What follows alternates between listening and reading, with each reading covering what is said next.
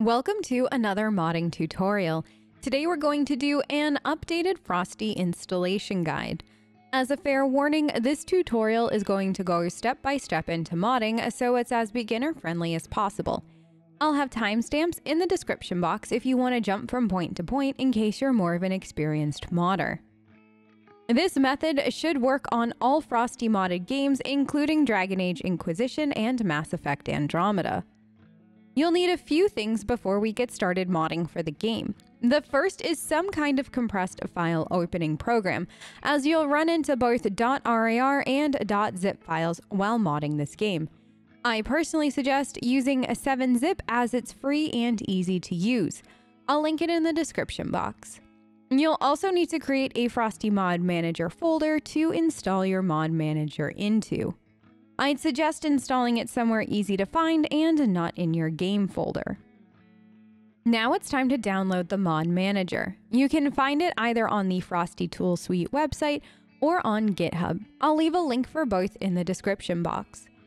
It's worth noting that you might want to check both locations before downloading to make sure you're getting the most up-to-date version of Frosty. Once that's downloaded, open up the compressed file and drag and drop your files into your Frosty Mod Manager folder. Then open up the frostymodmanager.exe file to run it. If you run into a Windows Protected Your PC pop-up, select More Info and then Run Anyway.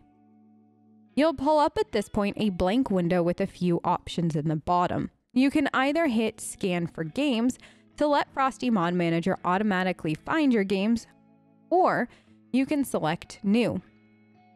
If you opt to hit New to manually find your game and you aren't sure of your game's file path, there are a few different ways to find it. If you're on Steam, you can right-click the game, go to Manage, then Browse Local Files, and it should pop up the game folder. To make it even easier, you can highlight the address bar at the top and hit Ctrl-C to copy it, and then highlight the address bar in the Mod Manager window and press Ctrl-V to paste it. Then hit Enter. It will bring you to the game folder where you can select the game's exe and select Open.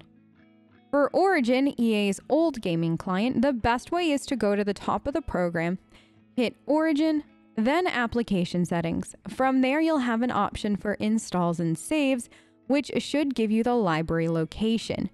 Navigate to that in the Mod Manager and then select the game folder of choice, and then the game's exe should be in there. If you're using the new EA Gaming Client EA app, look in the upper right corner of the game in the My Collection section. Click the three dots, then hit View Properties, and it'll give you the location of the installation. Alternatively, in the Installed Games section, you can select the game, and then Manage, then select View Properties to get the game location. You can then hit the Browse option, use Ctrl-C to copy the pathway link in the address bar, and then use Ctrl-V to paste it in the address bar of the Mod Manager window, and then hit Enter. Then select the game's exe.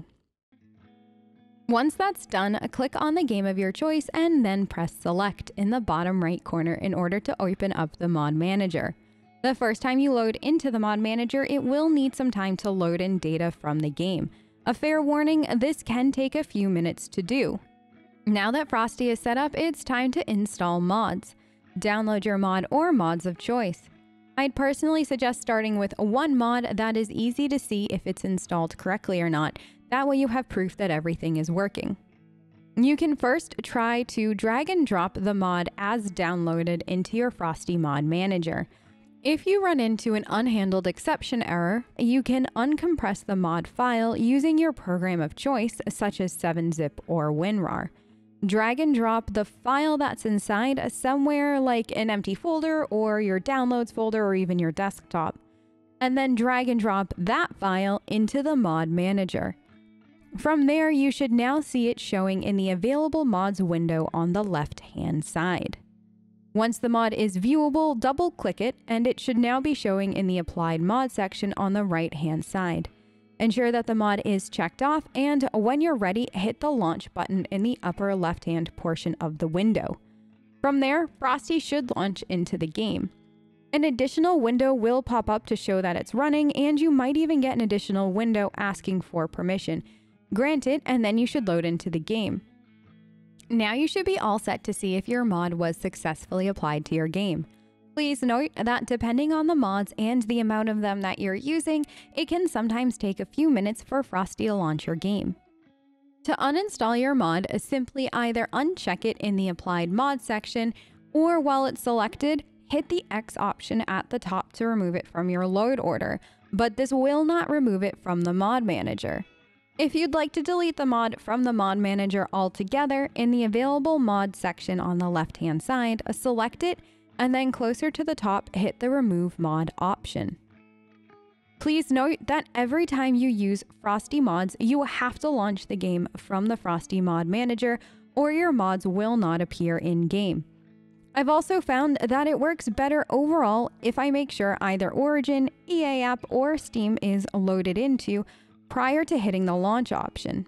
Also, it's worth noting that if the Mod Manager has issues loading, make sure to try it in administrator mode first by right-clicking frostymodmanager.exe and selecting Run as Administrator. I also have a few bits of advice and troubleshooting tips for you. Sometimes a way to get Frosty unstuck if it won't load into your game is to go into your game folder and delete the mod data folder that's in there.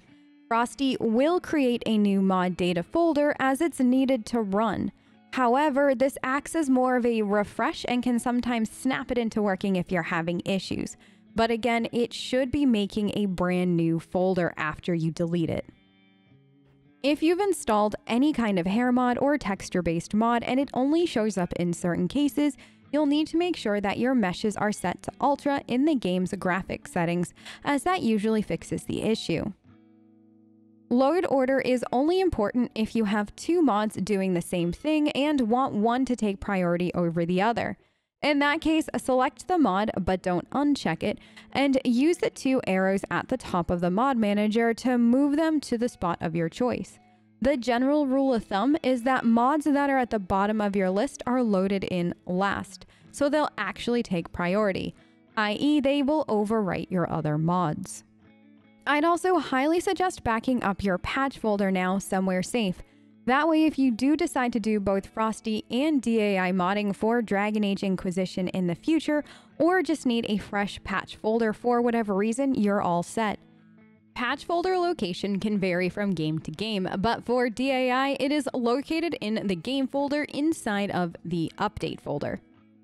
If you're using the new EA app or Steam and Frosty Mod Manager isn't launching correctly into the game, or your mods just aren't showing, make sure your launch platform is set correctly. If you're just using EA app, then switch it to EA app. If you're using Steam, try either Steam or EA app and see which will work for you. I'd personally suggest starting with EA app, as most people have had better luck with that. In order to do this, go to Tools in the upper bar, then select Options, then the Launch Options tab. Enable platform launching needs to be checked off, and then after that, select your platform to the one that you need and hit Save. If you mod multiple Frosty games, please note that you'll have to do this for each of them. If you load into a game and you're finding it's taking forever on the waiting for platform or game part, I'd suggest closing out of that window specifically to cancel the launch, then relaunching after. I found that it loads in no problem after. If, however, it won't cancel the launch at all, close out of Frosty Mod Manager altogether and then literally just try launching the game like normal again. I've honestly had this take me a few tries occasionally to get everything working, but just keep repeating these steps until you manage to get into the game. If you find an unhandled exception error when switching games, just relaunch the Mod Manager and it should fix it for you. One way to avoid this is if you're modding for two different Frosty games, close out of the Mod Manager and then switch to a new game after relaunching it, instead of using the switch game option that is at the top of the Mod Manager. You can also try installing .DAImods into Frosty when modding for Dragon Age Inquisition. It can be a bit hit or miss if it works or not, depending on the mod, but it is worth trying. However, it's worth noting how finicky it can be, so just keep that in mind. The mod may not work, or it could cause other strange issues. Last thing I'd like to mention, Frosty, especially for Dragon Age Inquisition, can be very fickle at times, frustrating, and sometimes just unwilling to work. I've had days where it's worked for a while, the next day it stopped working altogether, and the day after that it worked again. I can't explain it, but it happens. So be patient with it, and sometimes a good old-fashioned computer restart or giving it a night to think about what it's done will do wonders. Good luck and happy modding!